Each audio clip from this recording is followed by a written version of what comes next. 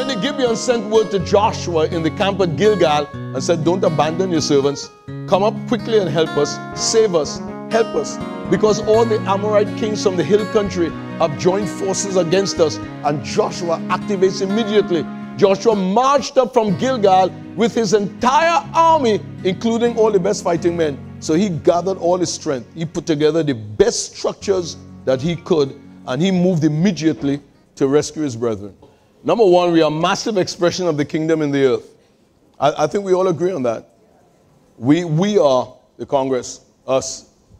We are a massive expression of the kingdom in the earth. Heaven hears our words, sees our actions, and definitely is involved in the process. It's impossible at this point in time on planet Earth to define the movements of the kingdom without seeing the structures of the Congress. We together are massive, cannot be missed. A very significant part of the expression of the kingdom of God in the earth. And that was not produced by an anointing, that was produced by a journey. And that's why I like that phrase, that line. I think it's in Dimensional War, that verse. We are a people purified and holy, perfected on the path they have come. It is the power of the journey that forged us and made us strong. We are very, very, very grateful for a long journey in Christ that is consistent and that has made us all strong as a people. Not just individually strong, but strong together to accomplish what God wants us to do. So that's the truth. We are a massive expression of the kingdom in the earth, and our movement cannot be ignored in the spirit realm, either by God or by the enemy. Our movement, our massive movement cannot be ignored. We are positioned to become even more massive in the near future. All signs are for exponential growth, for becoming even more massive, even more formed, even more powerful in the future. That's the direction we're going in. Not stopping, not diminishing, just increasing. So we are positioned to become even more massive in the future, and all our action is linked to a representation of the body of Christ. So these are just truth positions that we need to rehearse. That is truth.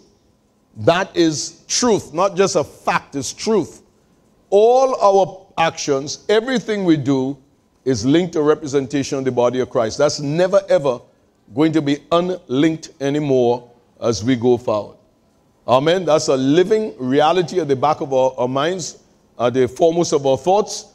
We're always thinking about the body of Christ. And we're always thinking about what we do in representation of the body of Christ. These are very important truths. So let's go back in time. Joel chapter 2, verses 1, 2, 3, and verse 11. Blow the trumpet in Zion. How many people think we did that? Sound the alarm on my holy hill. Let all who live in the land tremble. For the day of the Lord is coming. It is coming. It is close at hand.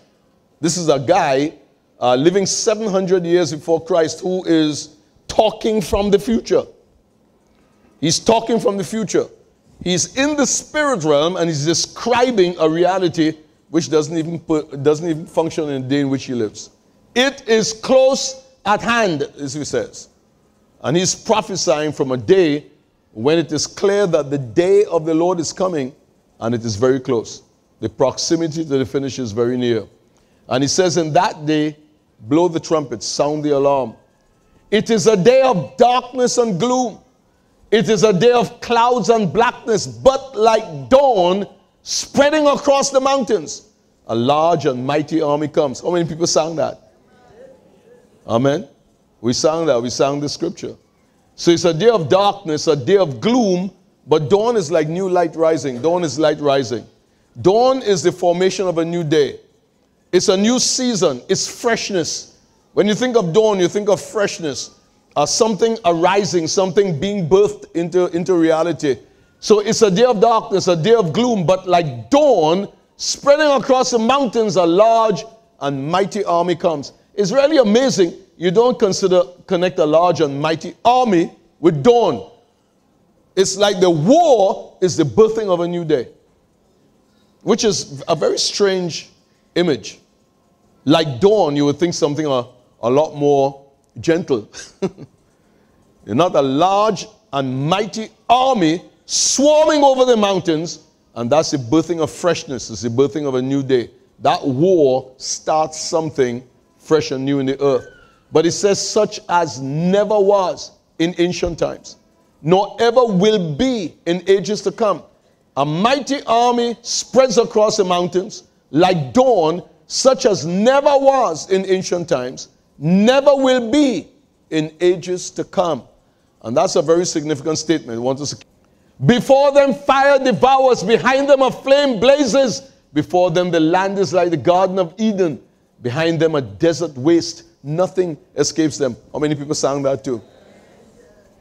The Lord thunders at the head of his army. His forces are beyond number. That means more people were in the battle than those who stood upon the earth. One prophet prophesying says, from the ends of the heavens and from the ends of the earth they come.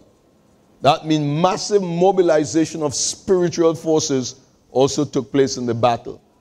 And that's why it's a day that never was in ancient time and a day that never will be. The Lord thunders at the head of his army.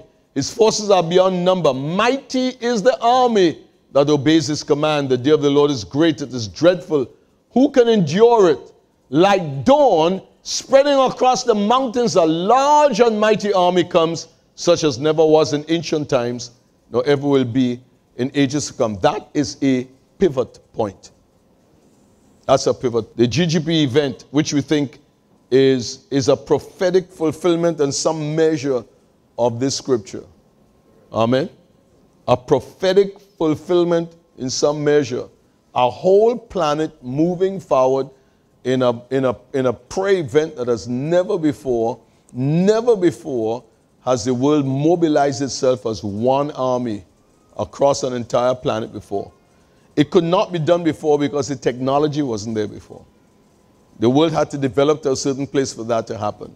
It's a pivot point. That's a pivot. A pivot is like that point right there, balancing the times, such as never was, nor ever will be in ages to come. So we can say the GGP event and process is a pivot point in the movement of the times. We believe that. A precise standard, falling into an ordained slot of God's predetermined will. No reference point can be used to determine its architecture, because such as never once nor never will be.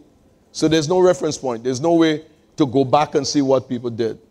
It's a one-time thing that even if we pray again, it will never be the first.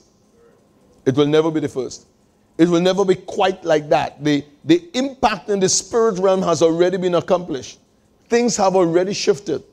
There will never ever be an impact like that evermore again. Even if next month or next year we mobilize another prayer and release a big gun, it will never be as it was the first time. The first time ever that the princes in the heavens ever received such an assault against their positions. Such as never was or never will be. No reference point. It is outside the trajectory of normal historical movement, and it is in direct defiance of the state of the times. Because a day of darkness and gloom, but like dawn across the mountains, an army comes. In defiance of the times. The times are darkness and gloominess and just evil, but like dawn, like breath of new life, like new rising light. Something is operating in defiance of the times. An army comes. These are just some things we want to consider. Amen? A pivot point, a moment or an occurrence that causes a dramatic change in times or circumstances. A pivot point. And there you see the times balancing upon this point. It's going to make a difference.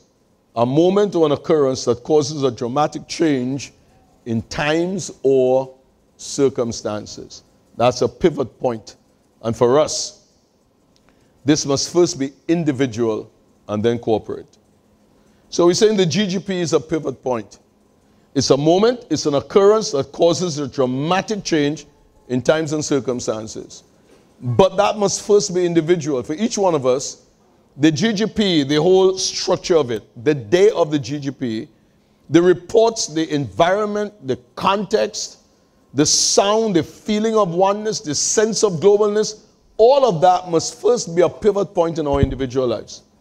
A moment or an occurrence that causes a dramatic change in our times and circumstances. Long before we go to consider what that does with the Congress, that moment must be a pivot point in our life, a point in which things change, a point in which things move, a point in which you perceive things differently, a point at which your faith moves in a different direction, your sense of empowerment moves in a different direction. It changes who you are, just being part of that and seeing that and being within that. That is a signpost for our human mortal lives upon the earth. Most of us will live up to 80 years old. Let's assume that we live to 80 years old. That moment has to be a pivot point in your mortal life. So forever, when you get to 90, you'll be looking back and saying, I remember that moment. That changed everything. That changed my sight of God. That changed my vision, changed my sight, changed my passion for the things of the kingdom, changed my sense of empowerment. It changed me in very significant ways. And I want everyone to consider in your own life, in the uniqueness of your own life, what is this pivot point for your individual life? How did that shift you?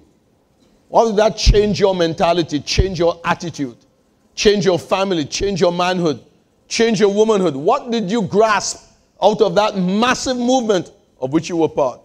The preparation for it, the sound of it, what takes place in your heart every time you hear that music. You hear those bugles begin to blow and something moves inside of you. So that pivot point must first be individual.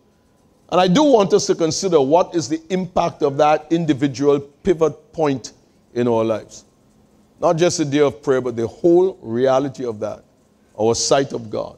And it's a pivot point for our corporate life or our community life as a Congress on the earth. But this is also very, very important.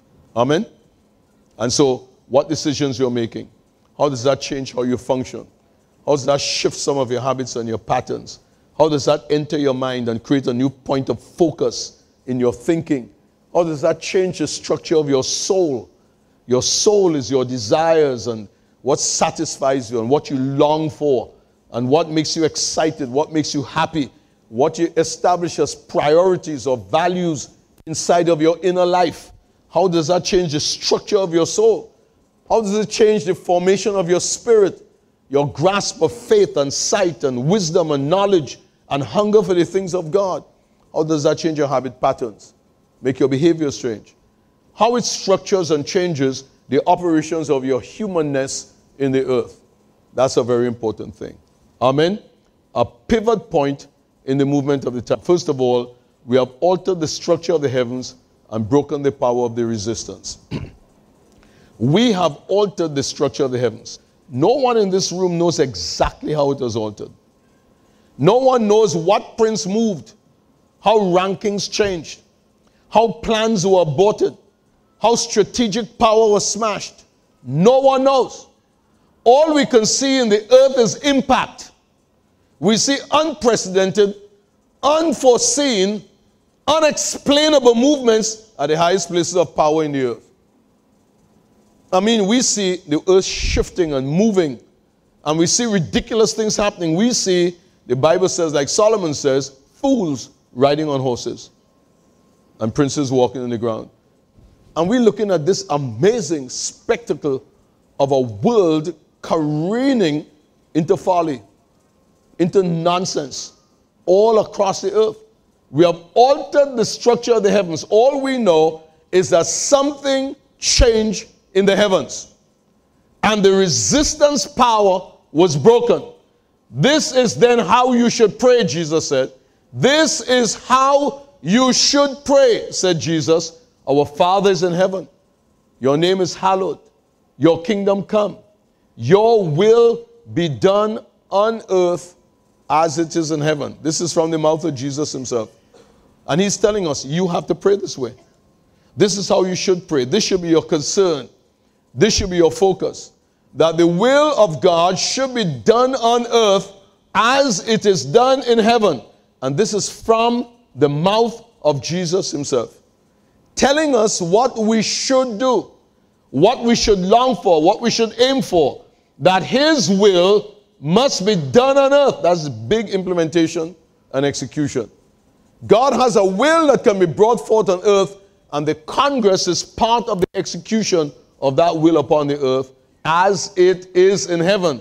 So we can say we have closed the gap between divine intent and earthly implementation. That's what Jesus is talking about. Your will, or the divine intent, must be done on the earth. That is earthly implementation, and it must be done as it is in heaven. So another way, Jesus said, close the gap between the divine intent and the earthly implementation.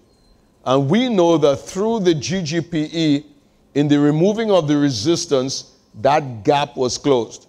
And that's an important structure in reality.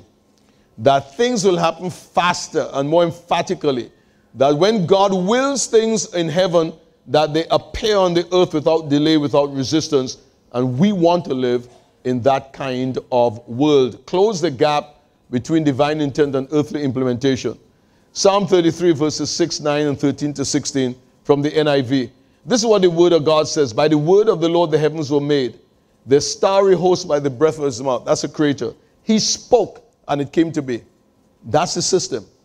He spoke and it came to be. He commanded and it stood firm.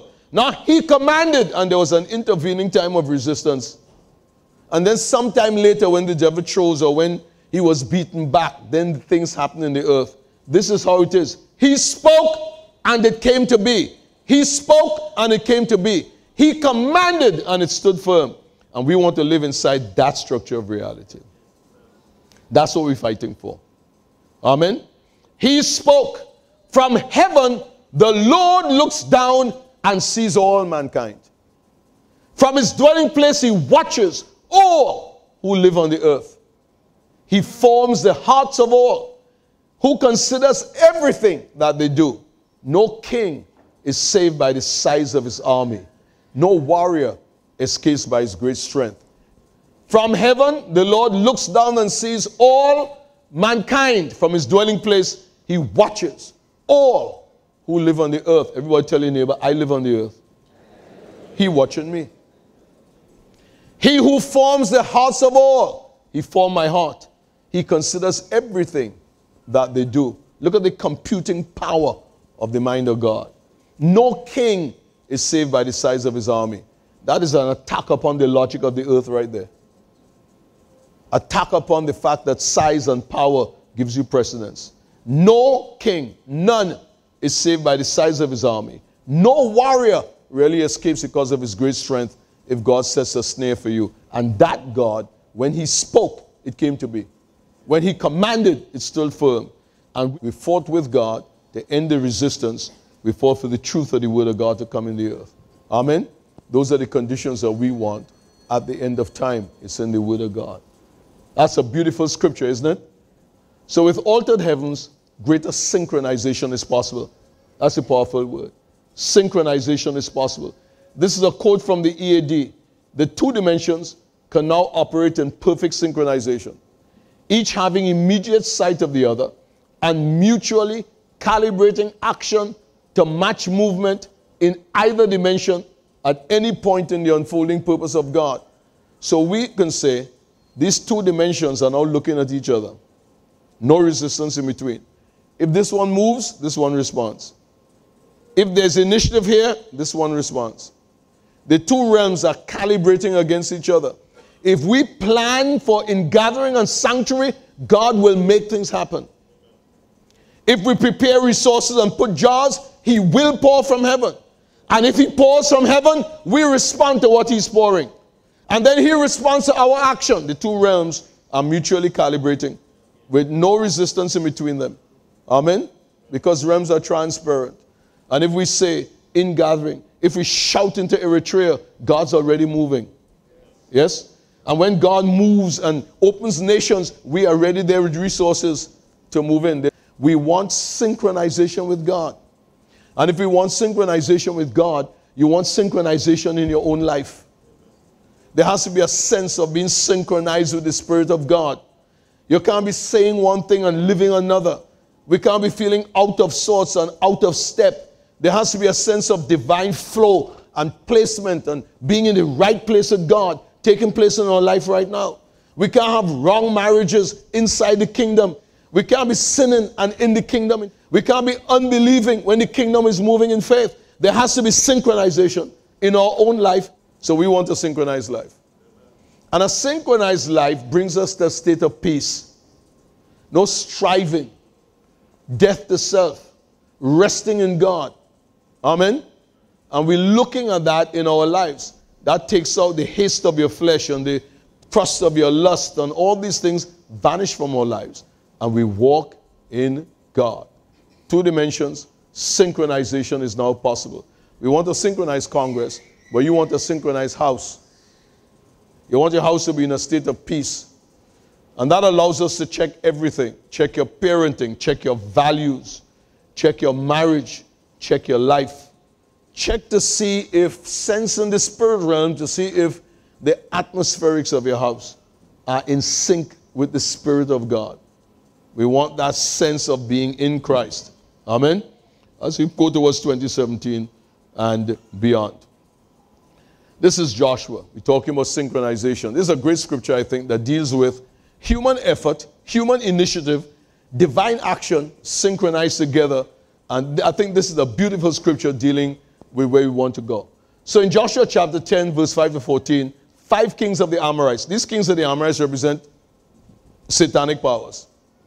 And these are the kings of Jerusalem, Hebron, Jarmuth, Lachish, and Eglon. In those days, Jerusalem was run by a bunch of tribes that didn't know God or anything of the sort. And they all joined forces together. This is an alliance of darkness. They moved all their troops and took up positions against Gibeon, and they attacked it. So there's an initiative by the satanic forces. Then the Gibeons sent word to Joshua in the camp at Gilgal and said, don't abandon your servants.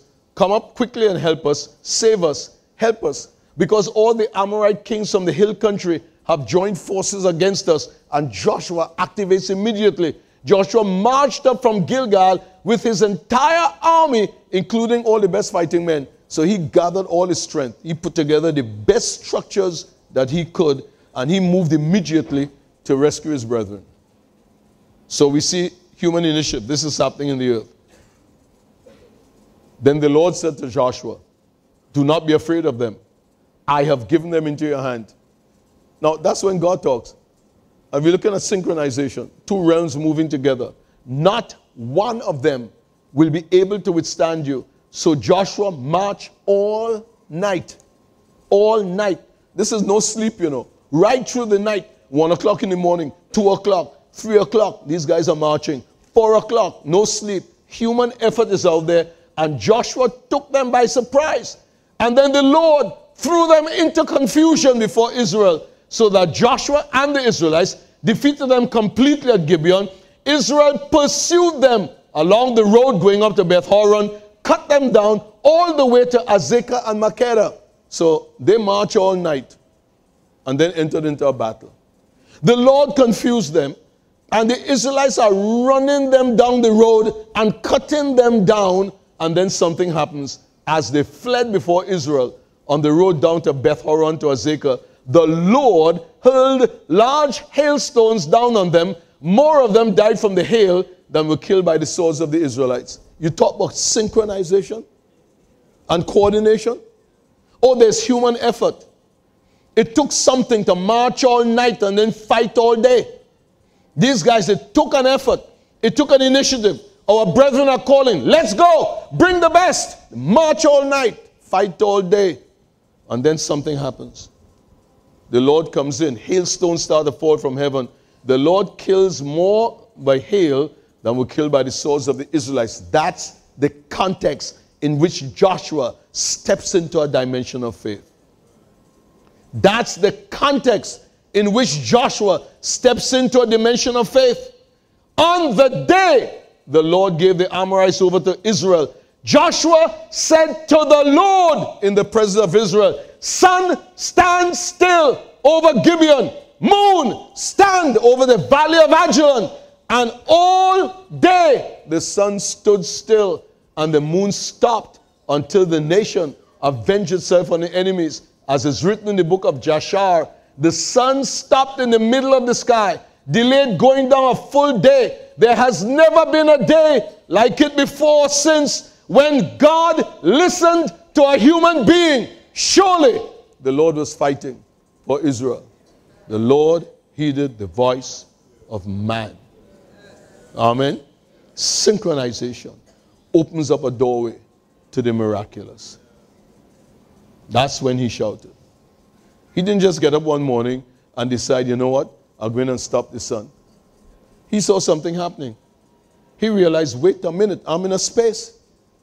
Well, I just went up to fight and the Lord turned up. And I pursued, but the Lord gave them into my hand. I'm fighting, but hailstones are falling from heaven. This is a day of synchronization. Anything is possible. This battle will go to the finish. Sun, stand still. And the sun stood still right in the valley of Ajalon.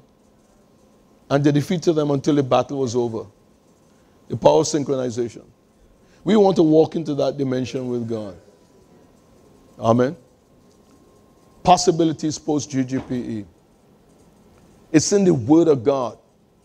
Dimensions of reality that are released to us through His Word that you can't find in any school, through any PhD, that no research can tell you. It's in the Word of God. Because you don't know how to be until you read the Word of God. You don't know how to exist until you read the Word of God. You don't know how to act until you read the Word of God. You don't even know how to see reality until you read the Word of God. You have no life until you read the Word of God.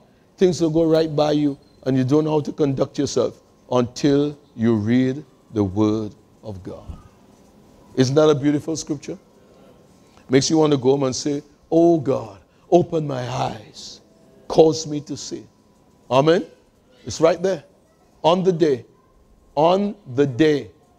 the Lord gave the Amorites over to Israel, Joshua said to the Lord, he has never done this before. And he'll never be the same man after this. He just took over this thing from Moses and he stepped into a space, a divine moment. And he realizes when those hailstones start to fall, and he realized God is in this battle. And more people getting killed by hailstones than we chopping down along the way. And big rocks start to fall from heaven. He realizes this is not normal. God is here. Anything is possible. And this battle will not be aborted. Because if God came down here, it is going to the finish. These are our fathers that we're following. On the day the Lord gave the Amorites over to Israel, Joshua said to the Lord, he didn't talk to the sun, you know. He said to the Lord, sun, stand still. That thing just erupted out of him. I guess he probably wondered, but what in the world are you saying, boy? I mean, no normal man talks to the sun and says, sun, stand. This thing just erupted out of him. He realized, my God, and this thing erupted out, and it actually happened. The sun stood still. There has never been a day like it before since when the Lord listened to a human being. When you sing that song, that's what you're talking about. Dimensional war. That's what you're talking about. That's not a prayer moment. That's a context of life that you're celebrating. That's the future of our Congress. Amen.